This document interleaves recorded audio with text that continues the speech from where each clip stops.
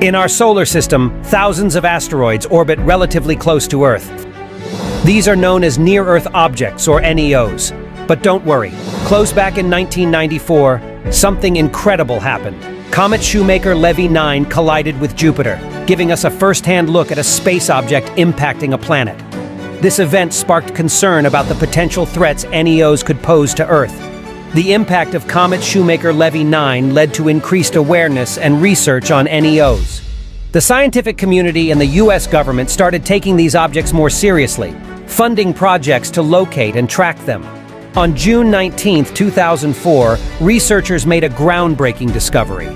They detected a small, bright spot that turned out to be Apophis, an asteroid with a diameter of over 300 meters. Calculations showed that it was on a collision course with Earth for April 13, 2029.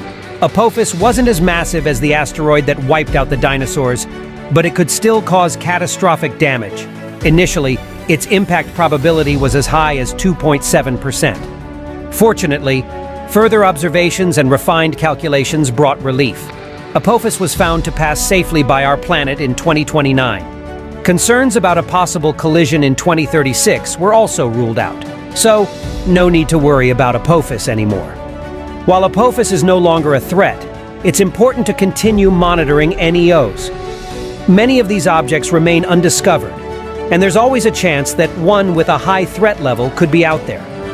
Apophis serves as a reminder of the importance of tracking and studying NEOs to ensure the safety of our planet.